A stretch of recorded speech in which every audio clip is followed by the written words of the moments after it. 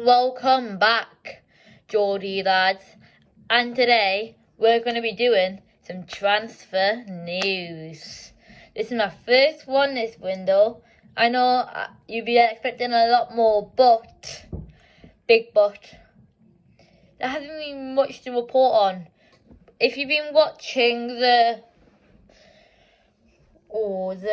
thing about where they go on all the 20 Premier League clubs on Sky Sports, you would have heard that there hasn't been much news to report on. But if you haven't had that, you can catch up on all of them on your YouTube. So if you want to go and look at them, go to Sky Sports YouTube channel and you'll see why I haven't been making as much transfer videos. But we have some news to report on. Last night, yesterday, we had a bid accepted of 45 million for Anthony Gordon from Everton. And at 8 o'clock today, we have seen some pictures online saying he has arrived at the training ground at about 8 o'clock. So, this means he has came for his medical. So, he's probably just about finishing his medical as we speak right now at nearly 11 o'clock in the morning. So hopefully that he passes that bit, and then that means he can go on to the hospital and we can he'll pass that one, and then he'll go to St. James's Park, to the stadium. They'll probably show him around a little bit, and then he'll finalise the deal. And we're going to see his stats right now. So I've searched Anthony Gordon's stats on Google, and we have found some interesting things. For this season, he has played 16 games and have only scored 3 goals. So Almon's doing better than him this season. So let's search up Almon's stats and see how much better Almon's doing. I know he scored 9 goals in this season, but I don't know how many games he has played. So that's the EFL Cup, so that's not what we're looking for. So he's done it in 20 games. So he's done it in 4 more games. So he's had more chance to score than Gordon has. But still, it still shows that, could this be a bad signing? No, to me it's not. It's a no-brainer. But last season, 35 games played, 4 goals, 2 assists. I know 2 of them came against Chelsea and Manchester United, 1-0 wins in big games for them. But we've got to remember, Gordon's playing in an Everton side who are not doing too well this season or last season. So it is pretty hard for him to get chances when they're getting pushed back by teams like Brentford, Brighton, Forest, Wolves, all those kind of teams, and they don't know how to play football, basically, it seems like. Obviously, with Gordon, he has done some scuffles with our teammates in the past, but that's okay, we can get used to it. But the thing is, he has done pretty well at Everton, and obviously he's been recognised by our manager and Dan Ashworth. So he did have a spell at Preston, I see. He also played 1 game in Europa League. He did have a spell at Preston where he played 11 games, no assists. For Everton under 23s, he had a good season in 2019 where he scored 9 goals when he played 9 games and got 6 goals. That's that's a decent season for him. We'll score one. Everton under 21s. 2 goals, 1 assist there in the 2019-20 season. Everton under 18s. 17-18 season. 15 games, 14 goals, 4 assists. That's a good season. So, like I said before, that is a no-brainer.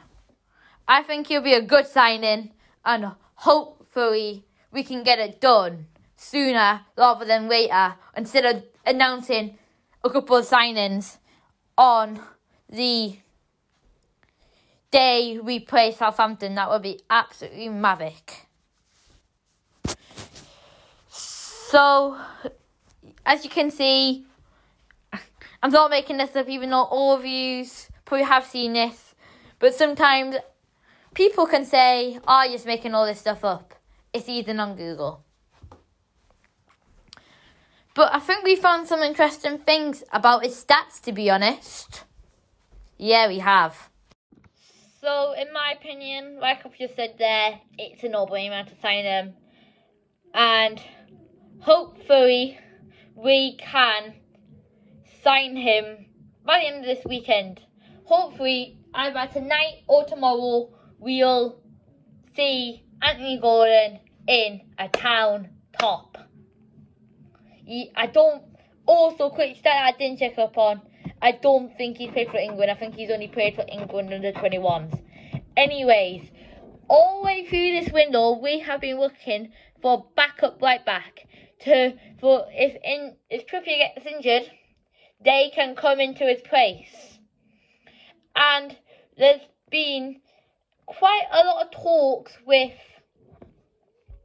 West Ham over their right back, Harrison Ashby. I hope I've said that right. He didn't start in West Ham's game, in West Ham's reserves game last night. So that means he is probably wanting to play. He's wanting to push this move, and in my opinion, it's a smart move because our backup right backs are Manquillo, Kraft, who's injured, and a couple others, and it's like, we can't be having that. So, in my opinion, he's a good player. But I'm going to show you his stats. So, when searching up Harrison Ashby's stats, I have found something very interesting. So, we're going to switch over to the news, and we've had a bid rejected in the past 9 minutes. So, it is sure that we are interested in him. It does say they've had a bid rejected in an hour, but you're all getting first-hand news now from me. So, I'll search this up after we have looked at his stats. So, this season he has played 5 games for Everton, West Ham's even, under 21, scored no goals but 1 assist. That's good for a right back though. Because right backs, we all know, it's hard to score. He's played a couple of games in the trophy, scored a goal there.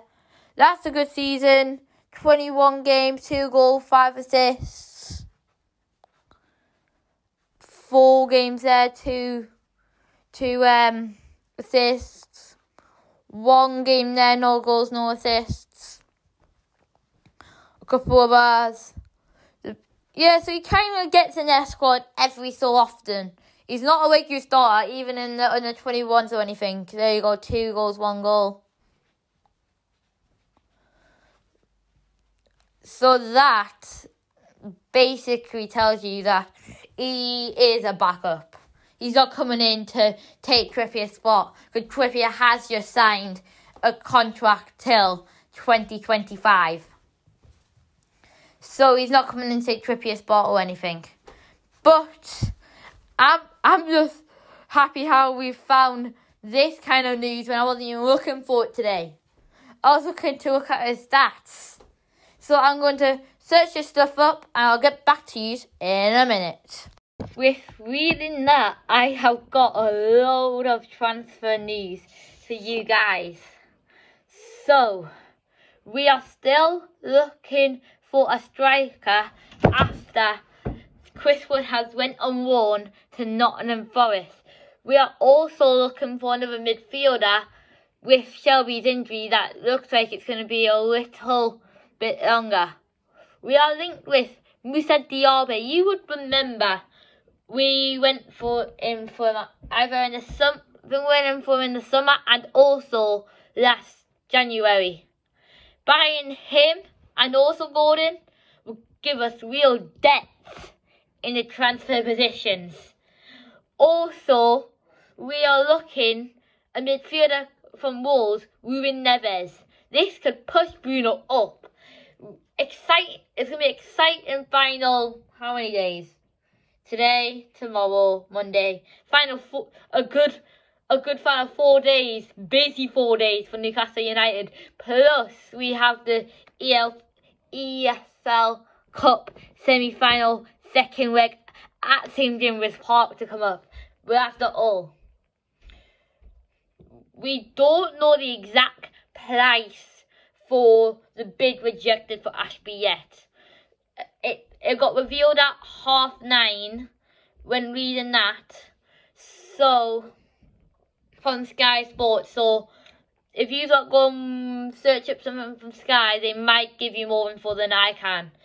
This thing, I don't know if it's true, but on this Chronicle that I do read quite a lot, they said we are also interested for Diallo, a centre-back from Real, ready to prepare a £17 million bid. So we have found some very interesting stuff today.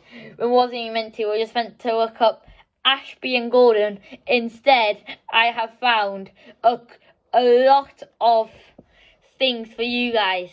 So hopefully you guys has enjoyed this video. Hopefully I gave you some good news, and there will be more videos coming soon with all this thing we've had today.